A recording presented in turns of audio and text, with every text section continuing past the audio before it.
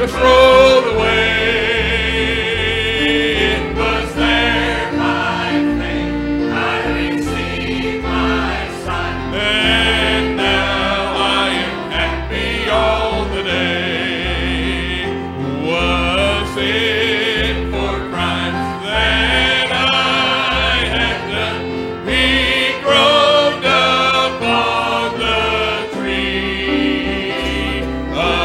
Amazing pity, grace undone, and love beyond degree. At the cross, where I first saw light, and the burden of my heart just rolled away. It was there by faith I received my sight, and now I am happy all the day. On that last verse, but drops of grief can ne'er repay the debt of love I owe. Here, Lord, I give myself away. 'Tis all that I can do. At the cross,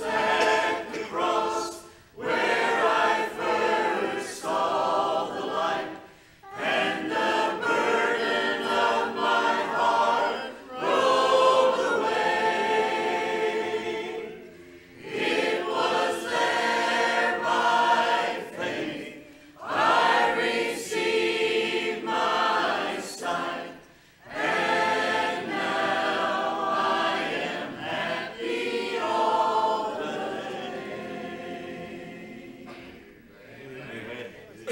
Oh, never forget about the cross, what took place at the cross. 511 on Jordan's stormy banks.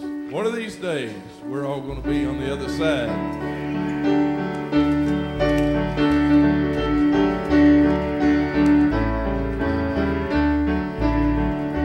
On Jordan's stormy banks I stand and cast a wishful eye to Canaan's fair and happy land, where my possessions lie. I am bound for the promised land. I am bound for the promised land. Oh, who will come and go with me? I am bound for the promised land. O'er those wide extended plains shines one eternal day. There God the Son forever reigns and scatters night away. I am bound for the promised land. I am bound for the promised land. Oh, who will come and go with me?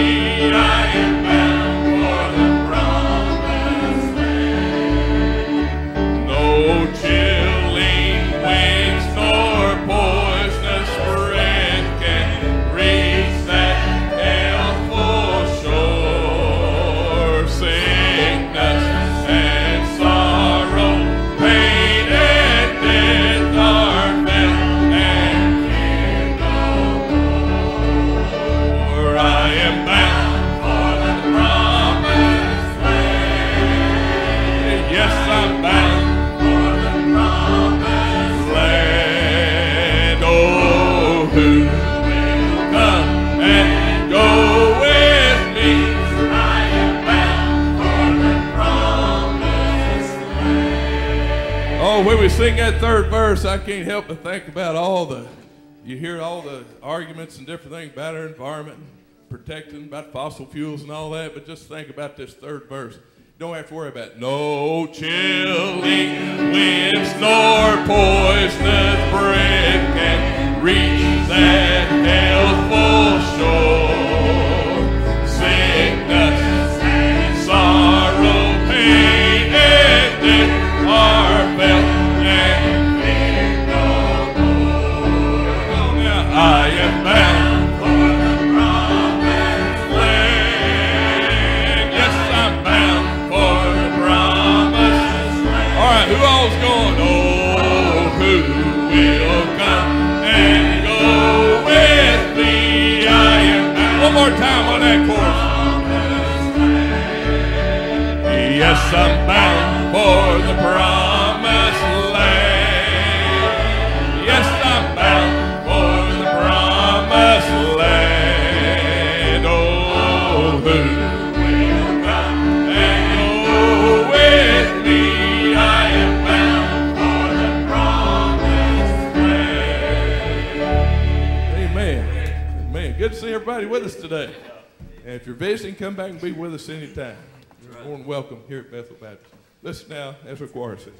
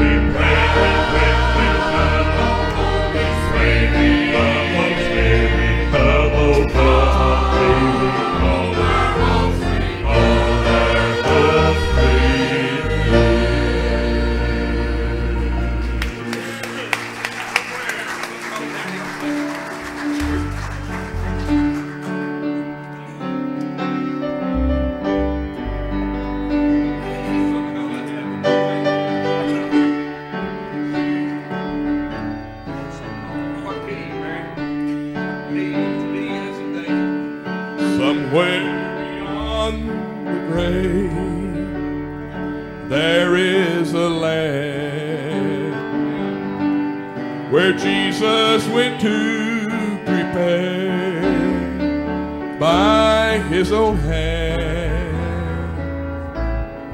And for the saved by grace, there is a resting place, and in a few more days it will be mine.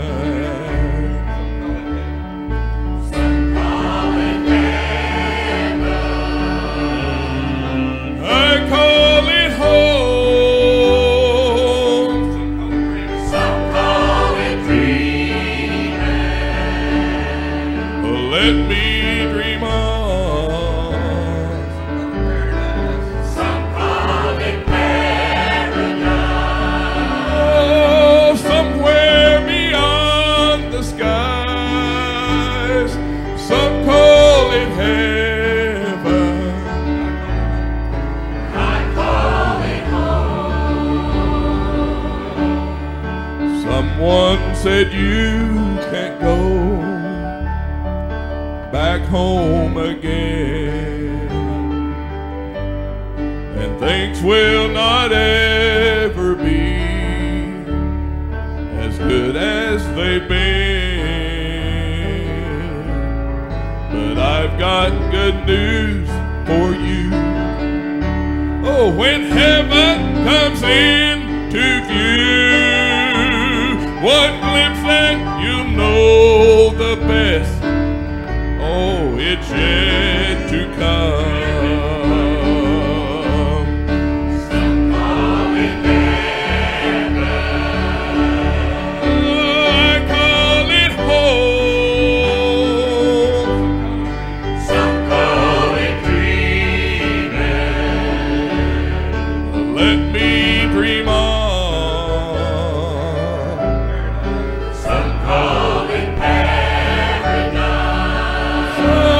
Somewhere beyond the skies, some call it heaven. I call it home. Some call it paradise, Oh, somewhere beyond the skies, some call it heaven. But I call it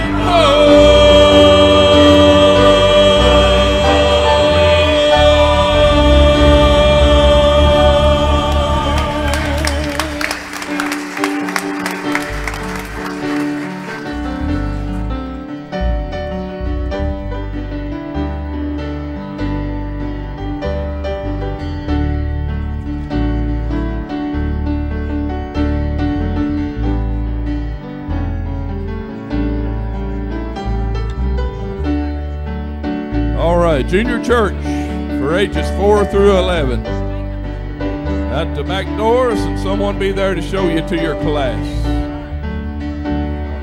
Junior church for ages 4 through 11. We would ask our ushers to come down at this time.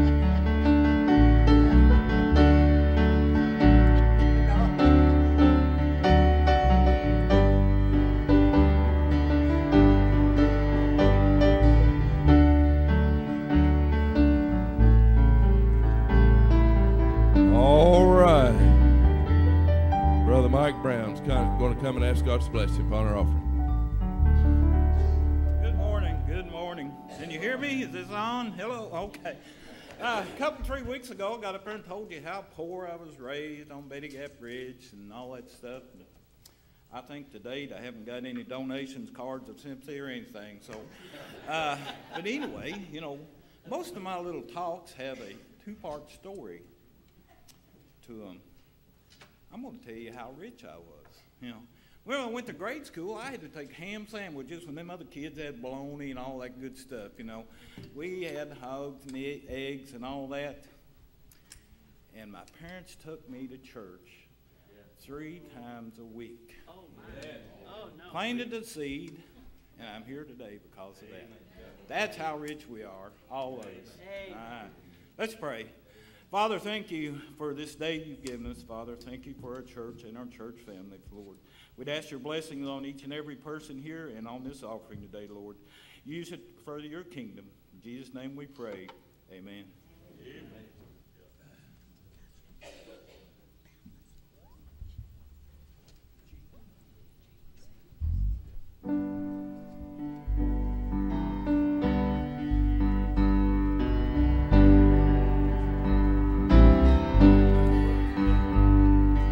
Jesus wants to love you. There is none above you. You are precious in His sight. He will never fail you. When the doubts assail you, He'll be with you day and night. His love is a boundless love, and it reaches down and touches me. His love is an endless love that will last through all eternity. Jesus wants to love you. There is none above you. You are precious in His sight. He will never fail you. When the doubts assail you, He'll be with you day and night. His love is a boundless love, and it reaches down and touches me. His love is an endless love that will last through all eternity. His love is a boundless love, and it reaches down and touches me. His love is an endless love that will last through all eternity. His love, His love, His love, His love, His love, His love is a boundless love.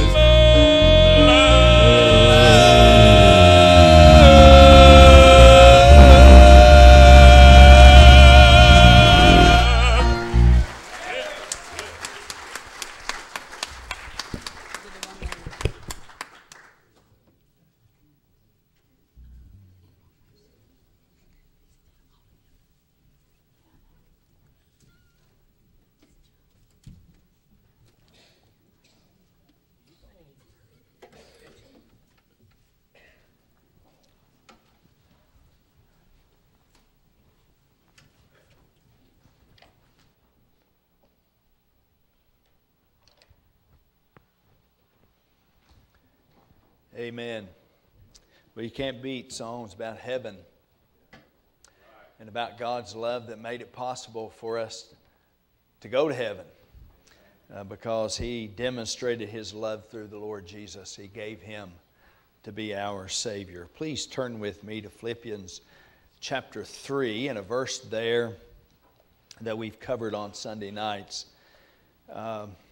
That's very, very important for us in today's message. This verse, Philippians 3:9 says, "And be found in Him, in Christ, not having mine own righteousness, which is of the law, but that which is through the faith of Christ, the righteousness which is of God by faith." Father, we thank You for this day, for Your blessings, for Your word. And Father, as we study together, I pray that every word spoken is Yours and not mine. And I pray Your will is done in our lives and in our church. And we thank You so much for Jesus, and we pray in His name, amen. Well, as most of you know, I spent the last week I was blessed to spend the week with my kids and grandkids down at the beach. You also know that the beach is my happy place. It is the only place that I can go where my mind stops racing. I have a very short attention span. And it's the only place where I can actually unwind. There were 2 days, by the way, 2 days, where we loaded up to go to dinner and I forgot my phone. That is impossible. I forgot my phone. I let it run down a couple of times. It is my happy place. The place to relax, the place to unwind, just to enjoy time. And then you throw in kids and grandkids, it makes it even better. But there's some lessons from the beach. Before I get to the sermon, I just want to share some of these lessons. To me, it's the greatest place in the world. Only heaven will be better than the beach. Speaking of phones, yeah, yeah. Some of you didn't forget yours, did you? So here's some lessons from the beach. One is acceptance. No one cares who you are at the beach. No one cares. They don't care who you are. They don't care what you do. They don't care anything about you. They don't care what you're wearing. They don't care what you're not wearing. They don't care anything about you at the beach. Everybody just come down and enjoy the beach. Another lesson is wellness. You feel better at the beach. You just feel better. It's like you have newfound energy. Now I know Amy, where's Amy? I know Amy doesn't like this because sand ruins everything for her. But you just feel better. I mean, you're invigorated, you're refreshed. And maybe those waves that they just keep throwing energy into you. But everybody feels better at the beach, and they have a little spring in their step. That's different. At the beach, there's commitments that are made, and this is always interesting. People make these commitments. They get there, and they feel so good that they do things like, all right, I'm going to run every day. And so you see them, and when you watch them run, you can tell that, boy, it's been a long time since you've run. Maybe you should walk. Maybe you should relax a little bit. But you see them on Sunday and Monday, maybe Tuesday. But before long, though, you don't see them anymore. They're not running. And you know they're not going to run when they get home. And so we make these commitments. It's almost like revival. When we make these commitments, you know, we're going to do this and we're going to do that, and then Monday comes, you know. But these commitments, you see them. I'm going to get in shape. I'm going to stay in shape. Bad thing is, though, that Krispy Kreme is right across the street and the light's on 24/7. So if you're going to make a commitment, you've got to overcome things. Here's another lesson from the beach: distractions. We get all wrapped up in all kinds of things. It may be the breeze. It may be the shells. It may be the people. It may be going out to dinner. It may be all kinds of things, but before long we miss the main thing. We miss the ocean. It's the ocean that controls everything at the beach. It's the ocean that controls how much room you have on the beach. It's the ocean that controls whether you can go into the water or not. It's the ocean that controls the shells that you pick up. It's all about the ocean, but we get distracted by all these other things. But then in the ocean, you see the Creator. And you see, this is incredible. In the beginning, God created the oceans and the heavens. And then,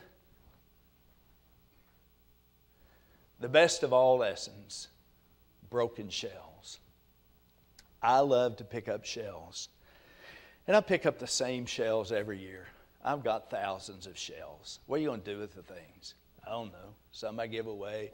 Some I put in little jars. And some I just mark this year.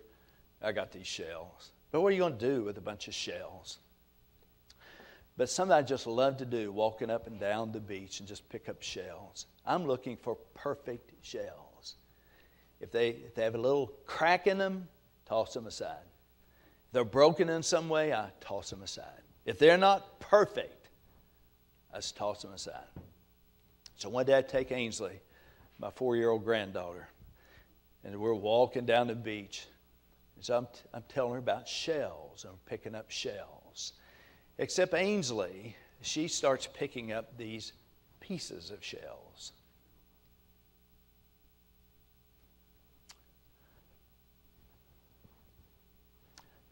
Broken pieces of shells. They're just, to her, they're colorful but they're useless. They're broken. Nobody wants those shells. But she's picking them up everywhere. This one, Granddad, and this one, Granddad, and this one, Granddad. And she picks them up and washes them off and brings it back so I can put in my pocket. She picks them up and washes them off, brings it back and put them in my pocket. What a lesson. And you're already thinking about it. That's the Lord. That's what He does. It's even hard to talk about it. The lessons we can learn. These pieces of shells that to me were useless, to her they were important. It's like people who are broken and seem so useless. But to the Lord, He says, you're beautiful. I have a hope and a future for you. You're beautiful. I have a hope and a future for you. In Psalms 40, it talks about how He lifted us out of the horrible pit and put us on a rock to stay. To what is broken and useless, to the Lord Jesus, He heals and He fixes. And we're worth everything to Him. We're worth His Son. Broken lives, He mends. He heals. He rescues. And we're beautiful to Him. And we have a hope and a future. He has a hope and a future for us. Incredible what I learned from those kinds of things. And I would never have told her, those are useless. To her, they were important and beautiful. I learned such a lesson of what the Lord Jesus has done for me and for you. And for anyone who feels broken and useless and worthless. Jesus said, come to me. Bring your baggage, bring your struggles, bring your brokenness, bring all of this. I'll give you rest. I'll give you hope and a future. Well, you know, our happy place here can always be impacted by so many things. For instance, the very first day I'm sitting there on the beach, happy. So I got a text. It was early Monday morning. My boss is leaving for another university. Now, there's things, I won't go into all the details, but it was a shock. I knew nothing. No one knew anything. And so we're getting ready for a new president. And now my vice president is gone. That's the first thing Monday morning. Gone. He's leaving. Man, he's doing a great job when we were all into this stuff. He's gone. All of a sudden, in my happy place, I was not happy. The same day I found out, because of circumstances, we're going to lose a staff member. They're going to lose their job over circumstances. In my happy place, I was not happy. And that happens in life, in what we think is we're so happy and everything is going so well, and all of a sudden something happens that we can't control and we're not happy. And so I want to tell you about the real happy place.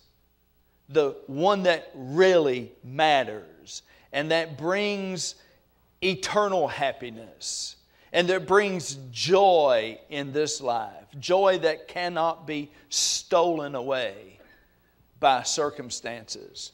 And the real happy place is in Christ. The real happy place is for Christ. And the real happy place is with Christ.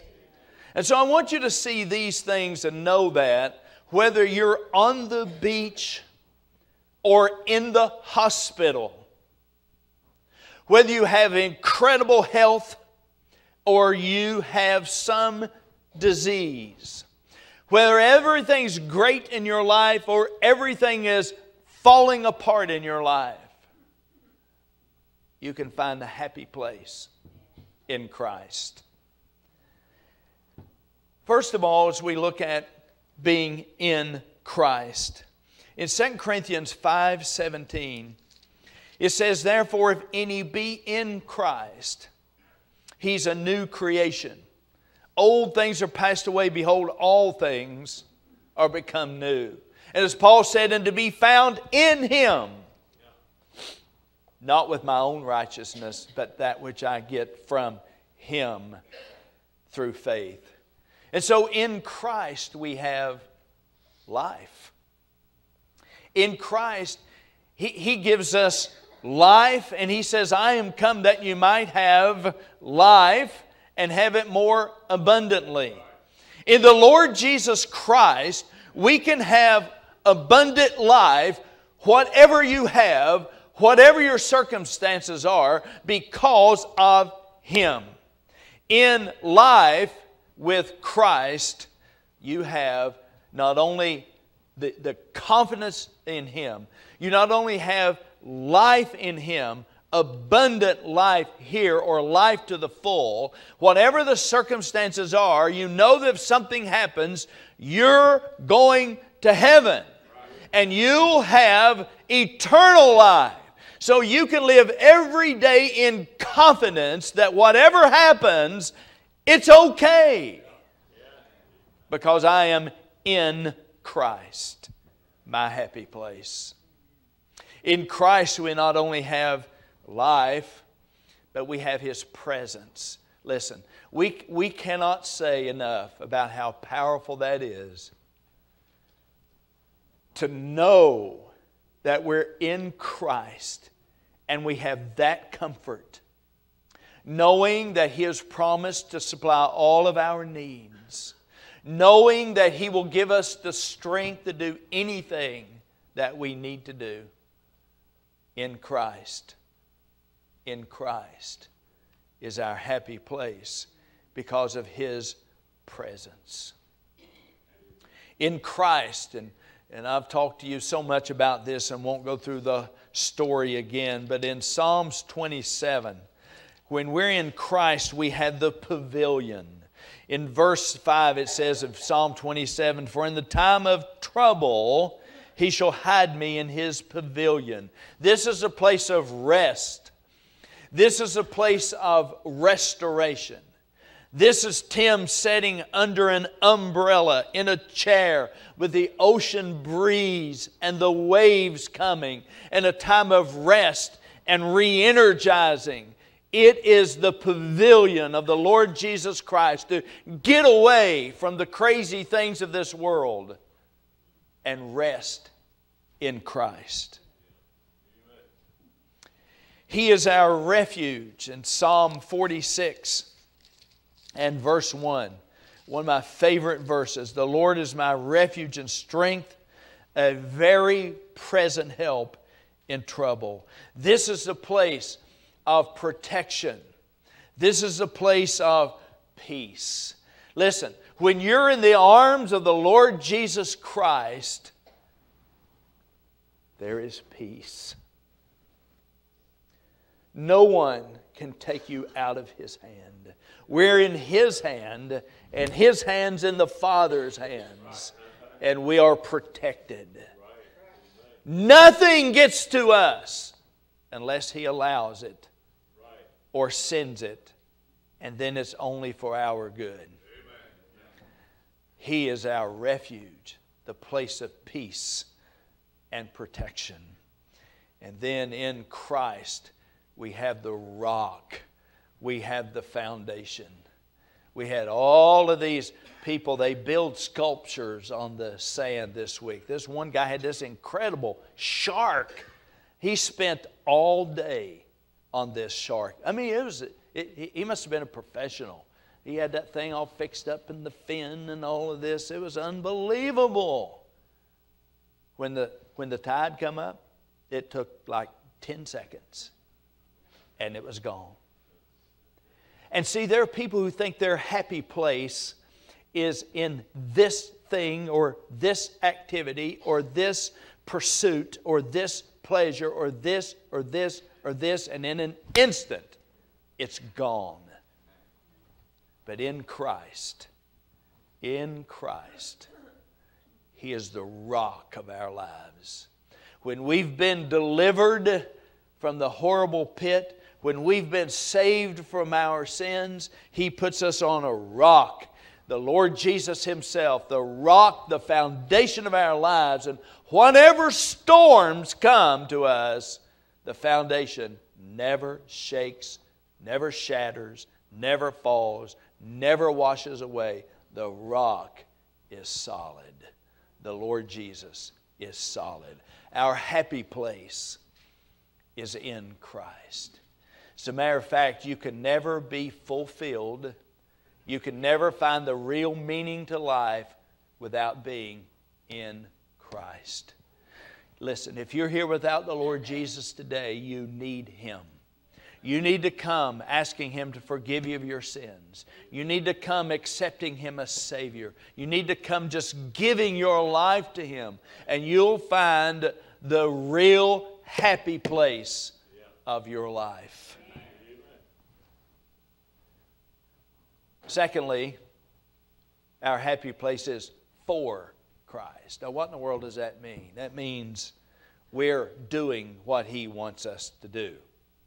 In 1 Thessalonians 4:3, you know, the Bible is so very clear about God's will for our lives. One, it's His will that you would be saved. God wants you to be saved. The second thing is God wants you to grow up. Now, basically, how's that? He wants you to be saved, born into His family, and then He wants you to grow up. He doesn't want you to be a baby Christian for your whole life. He wants you to grow up. He wants you to mature. He wants you to be, this is the will of God, even your sanctification. He wants you to become like Him, like the Lord Jesus. That's what He wants you to be, is like the Lord Jesus Christ and doing the things He did. And so there's two things in this being Christ-like, if you're going to be like the Lord Jesus Christ. And that doesn't mean to be like the Lord Jesus that you're religious, whatever that means. And it means a lot of things to a lot of people, right? As a matter of fact, you know what the Bible says we are looking at in class today? That if you seem to be religious and you can't control your tongue, you know what it says about your religion? It says it is useless. That's what it says. Useless or worthless. That's what it says. And so, He doesn't want you to be religious. He wants you to be like the Lord Jesus Christ. That's God's will for your life. There's a lot of people religious, they're not even saved. Religion won't save you. We need to be like the Lord Jesus Christ. And by doing that, one of the things is we've got to be in our culture. In Matthew 5:13 through 16, first of all, it says we've got to be salt. That means we've got to give the Christian flavoring to our world. You've got to sprinkle some salt, some Christ-likeness. We've got to preserve our culture. We got to give Christian flavoring to our culture. We've got to prevent the decay of our culture. Salt, preservative, flavor. And Jesus went on to say that if you've lost your saltiness, if salt is not salty, it's worth nothing but to be thrown out. Right? So Christians, if we're not salty, if we're not preventing decay, if we're not preserving the Christian influence, if we're not adding Christian flavor, Jesus said we're worthless. That's what He said. So we got to be, your happy place is for Christ. You cannot be content to being uninvolved. You'll never find peace, contentment, happiness in Christ until you are involved in His ministry. You have to be involved in His ministry, in His church.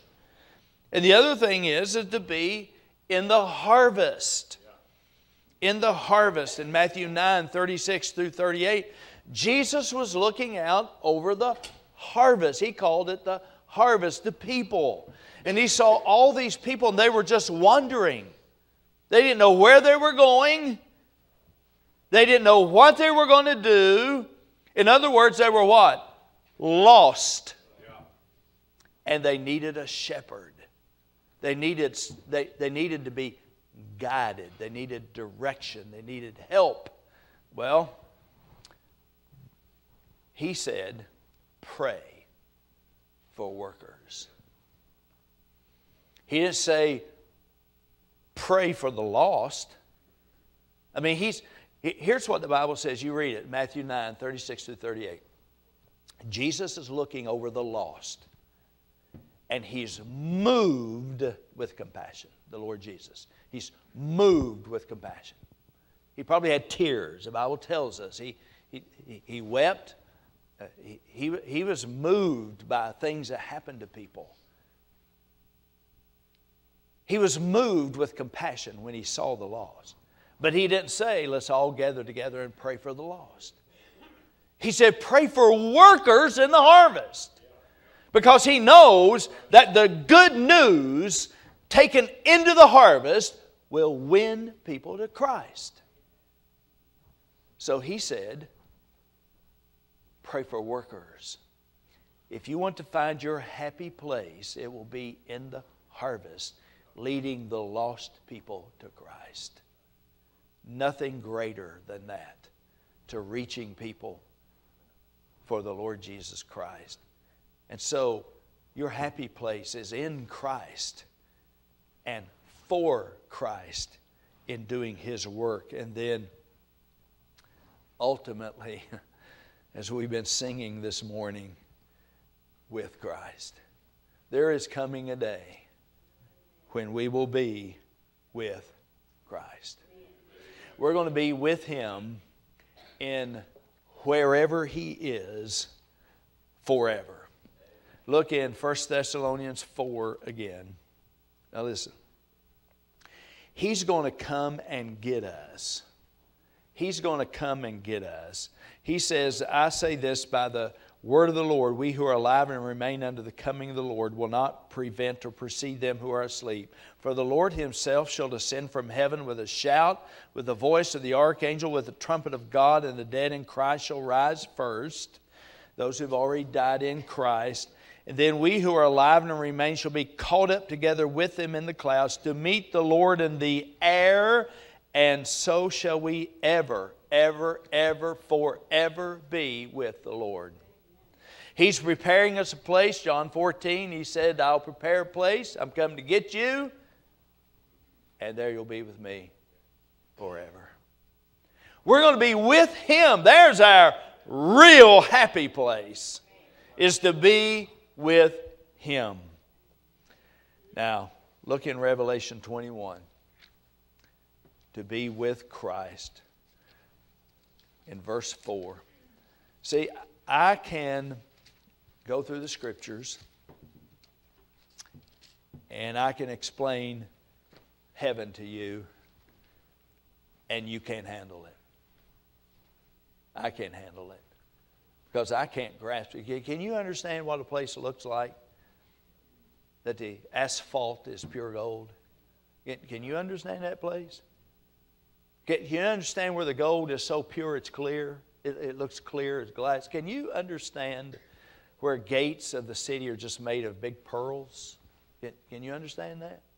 Can you grasp that the foundations of that city are all these precious stones? Can you imagine even looking at a place like that? Can you handle that?